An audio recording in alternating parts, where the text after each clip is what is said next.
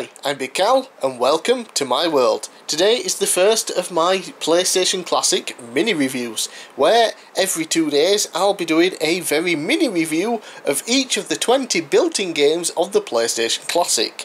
So these reviews are not quite full reviews, they are only based on the maybe 20 to 30 minutes I will play of each game. So just keep that in mind when you watch the rest of the videos. So let's get started with the first game. Battle Arena Toshinden was first released on September 29th, 1995 in PAL regions, and it is a 3D weapons-based fighting game.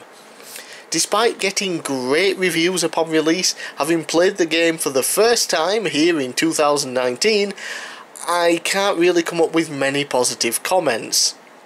The 3D polygon characters don't actually look that bad for such an early PlayStation game, which is a pretty impressive feat, as so many great games from this generation do not hold up well visually at this time.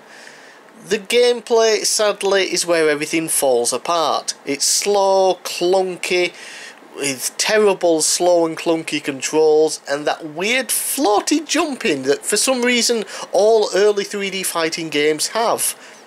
There is no satisfaction in landing hits, as the game never truly feels like it's responding to your button commands. I assume the game has special moves for each character, but I tried numerous combinations that would work in various other fighting games and nothing seemed to do anything.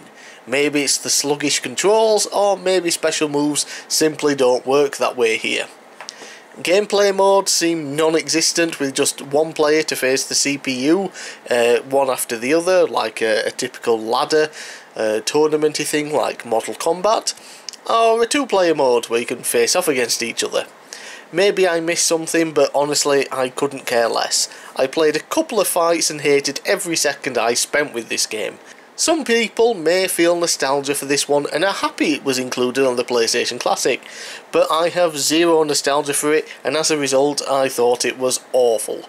This gets my recommendation of avoid, especially considering there's another 3D fighting game on the PlayStation Classic that is probably going to hold up much better. So thanks for watching. I'll see you again in 2 days time with the next mini review for Cool Borders 2.